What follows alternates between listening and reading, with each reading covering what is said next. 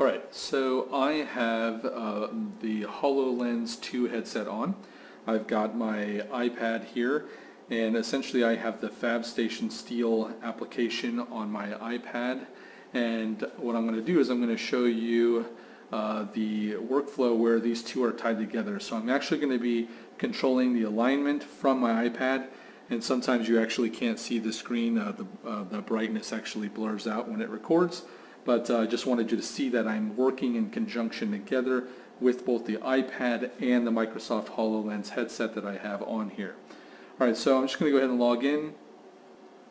And then what I'm going to do is I'm going to go ahead and select a project. So I'm going to select my wood assembly test project, which is basically I made a 3D model in Tekla Structures of my tabletop, and I'm acting like that's the web of a beam. And then I've got all these submaterial parts that I made out of wood that I'm attaching to that assembly. So I have my piece mark B2. I'm going to go ahead and select on that here, and then I'm going to press OK. Now there's a Fab Assist and an Auto Fab option. Now the Auto Fab option is what I need to select in order to be able to view this and align this with the Microsoft HoloLens in conjunction here with my tablet to help me align it. So I'm going to go ahead and say Auto Fab. Here it then prompts me to link to the existing HoloLens device. So on the web portal I actually I link the hardware that I might be using, which includes either the tablets, like my mobile tablet here, as well as the HoloLens headsets, especially if you're using multiple headsets and multiple tablets. I'm going to go ahead and select on this HoloLens here. And then what I also need to do is come in here and start up the FabStation application on the HoloLens.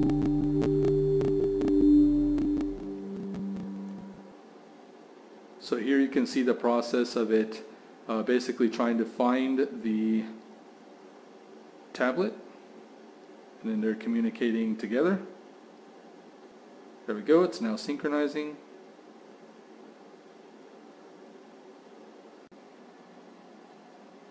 Okay, so the very first piece that I need to do is I actually need to come over here to the QR code marker. That gives me my initial placement of the model, and we can see it looks like I need to actually I need to flip that around, which I can do in a moment. But I'm just basically walking around. Then the next step, and I hope you can see it when I bring the iPad closer to my face, there's a start and continue the mapping. And so basically the whole idea is that I'm going to start over here looking at the table. So what I'm doing is I'm scanning the existing environment, which is my raw piece of steel, which in this case is my table, and I'm just going around that, so that way the HoloLens can create the map of the real world and the physical world that I'm going to actually be aligning my digital model to. Okay, once I've got that, I come up here and I press the Finish button. And then essentially what's next is there's a controls option here. And so basically you'll see at the top of the iPad kind of application there's a few different controls, and the first thing we're going to do is go to the controls icon, which then launches a few different controls that we can actually start to work with. Now essentially in the onboarding, when you work with the software, there is a specific process that kind of makes sense to doing this, and so you do want to come towards the left end. And so an important piece to understand is that the origin point or coordinate system when you scan the marker is actually right here at the middle left end. And so when I rotate the hologram up or left and right as you start to do the alignment, just remember that everything is kind of being based off this top center of material here, and then everything along the length sort of works with that, whether it's rotation or up and down or sliding it left and right, etc. So that's just an important piece to make sure that you understand. Now before I actually do any kind of refinement, I need to get this in the right spot. So I'm pressing this 90 degrees. Alright, so there we go. Now I have rotated it. The alignment is trying to go back and take the current rotation and line it up with the table and the physical world that I had mapped. Okay, so even if I start here and I don't do any refined alignment, what I still think is pretty fantastic is that as a QC inspector, I can just see that, hey, all of the right parts are on this assembly. You know, even though they're not visually like 100% aligned right now, and there's some fine-tuning alignment that we need to do, I can for sure see that the right materials are in the right spot. The fitter and the layout guy put things up, you know, the full scope of this assembly, and there's nothing grossly wrong. You know, here the only thing I can see is that the shear tab was actually put the wrong way, so the holes are actually fit up on the table, which are represented by nails here, but they're in the wrong side, and this shear tab should be flipped around, and I can see that with the digital model and the holes. So those are the kind of quick, even if you didn't do a refined alignment type stuff that you can catch with this. Okay, so now I'm going to go through the steps of actually trying to get this in a refined alignment here on the table.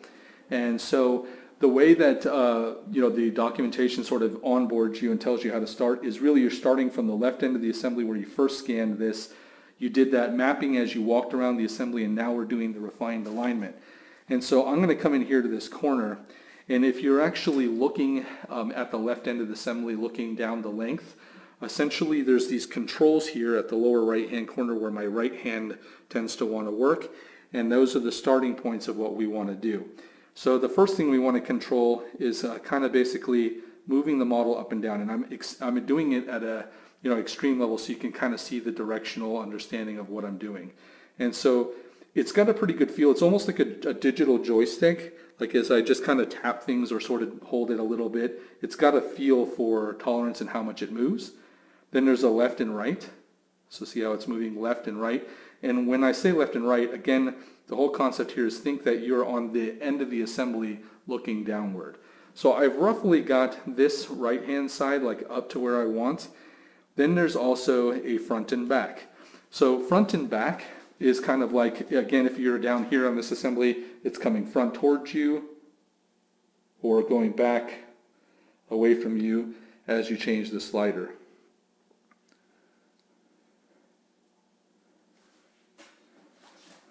Okay, so I'm getting pretty close here to where I want. And then now what I probably need to do is I need to actually start kind of rotating around this origin point to essentially get this to kind of, you know, tweak out the way that I want. So notice that there's this yaw right and left, which is essentially rotating the whole assembly left or right. So again, I'll let you look at that. Hopefully it comes across. If not, I will make a screenshot so you can kind of see what I was doing here. But now we're just kind of moving it. And this is the real work though. Like I want you to see what I'm actually doing here, because this is what you would do. And once you've done this a few times, you get the mechanics of it. It starts to become muscle memory and a natural experience. But it's really important to sort of fundamentally understand what you're doing with the alignment and all of these different controls. But it looks pretty good. Now, here's one other really important thing about this software, is there's actually some visibility controls. So if I go to visuals, there's the ability to turn parts on and off, but there's also this ability to turn on this outline mode. And depending on what mode you're in this process, whether you're doing a layout or you're doing QC, or if you're doing just a preliminary visualization of what you're going to build, you'll control these visibility settings. So when I first start out, if I'm actually a layout guy and I have a complex assembly, I just want to get an idea of what it is I'm supposed to be attaching and what the final assembly will look like, then having this fully rendered solids mode where you can actually see the shades of the parts is pretty valuable. As I get kind of more into actually doing QC or layout, really the outline mode becomes more and more important here. And as I get over the objects, I'm looking to see that the pieces are going to match up to the line work and everything that I see.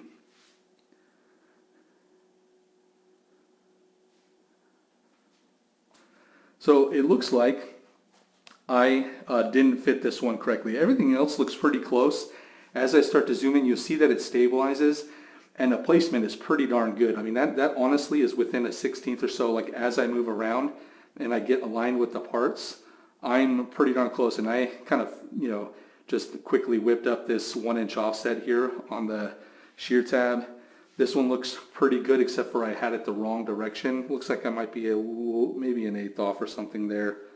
But it kind of Depends on where I'm, and when you're actually doing this, really the best process when you're kind of going along the beam is to really look at this as straight on as possible.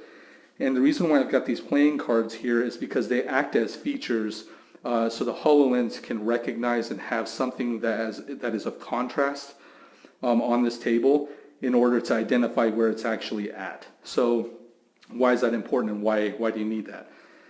Well, if you think of a 30-foot long beam, right, that's a pretty good distance away from that origin, and there's not a lot of change potentially as you walk along that beam.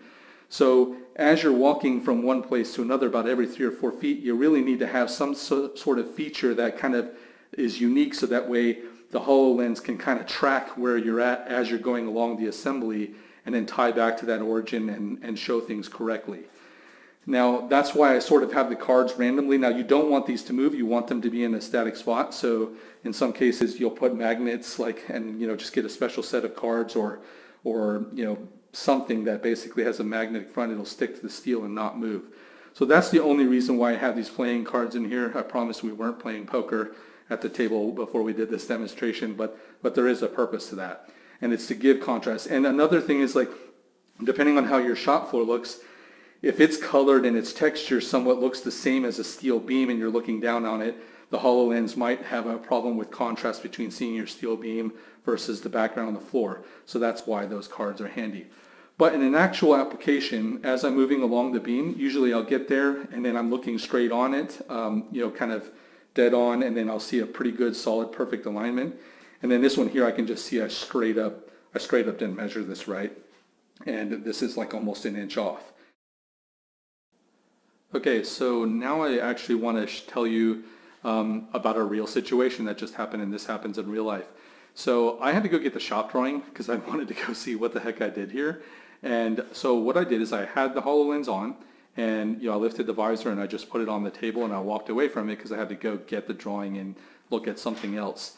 And here again is what's cool too, is that I came back, put the HoloLens on, and you'll see that the environment is still mapped. Now, like, there are some cases where that's not true, and like things will fly all over this place when you put the headset down or take it off or kind of move things around. And here I'm pretty amazed that the alignment is still pretty close to exactly where I was at before. It looks like I see a little bit of drift, but for the most part it's here. And that's pretty critical when you're just in a production working environment. You don't want to have to be kind of constantly manipulating this thing and adjusting it. Now, let's see what the problem is. Well, look at that. I'm a steel detailer, and I hope you can see the drawing. When I modeled this, I thought everything was from the top, and that's actually the far side where I'm not fitting from, and I did not put this dimension in here, so bad detailer. So you know what I did is I was following the 1'4" I did on all the other pieces, and that's kind of why I have the problem.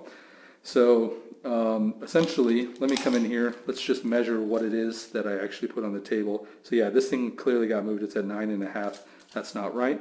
So I'm just gonna, let's test this out. I'm just going to move this based on what I can see and see if I'm pretty close within the fit-up lines. All right. I know that this needs to be 11 inches.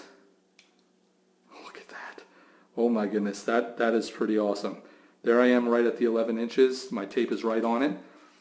That's pretty darn good. So, I can tweak this a little bit. Looks like I've got it skewed. Let's just see if that skew is really a problem. Looks like I'm getting a little bit out of sync here, but let's see. Oh, lost the iPad, that's why you're seeing that. So 16 inches from the left side, that's pretty good. So again, what is happening here? Well, this is the traditional HoloLens based interface for alignment and things like that, which I'm not using. It is a little bit easier to use with the iPad, and this just popped up because it lost connection with the iPad, so that's why you're seeing that here. But check this out. I actually just kind of did an adjustment and fit this up based on what I was seeing, and I was within the 16th of an inch on the left running dimension as well as from the bottom up. That's pretty cool.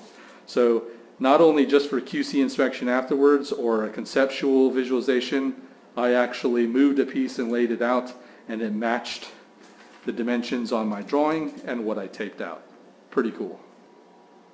So I know that this is in a basically a residential house environment here, and this thing is not 30 feet long, so it would be much better to see and demonstrate in a live shop environment.